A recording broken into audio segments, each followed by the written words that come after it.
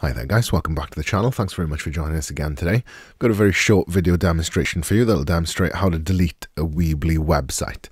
So just before I do so, if you haven't tried Weebly before or if you want a free trial version of it, there's a link in the description down below for this video that'll allow you to access it for completely free.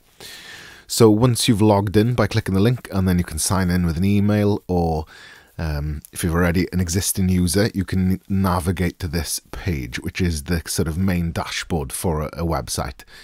You'll see then that on the left hand side you've got a list. So if you've got more than one website in your account, as you can see I've got a couple which I've been using for tutorial purposes recently, you can see that if you've only got one, you'll only have a selection of one there, obviously.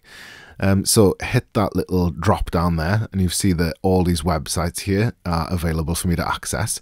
But if you look carefully, there's the three little dots on each of the boxes.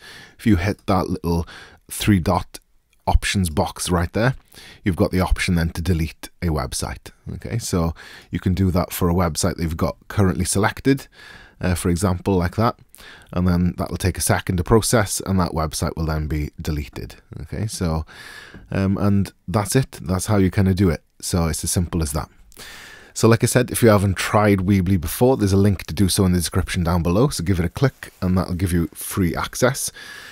And if you've enjoyed the video and you want to see more Weebly content, and along with a whole host of other online web building platforms, then give us a like and subscribe to the channel.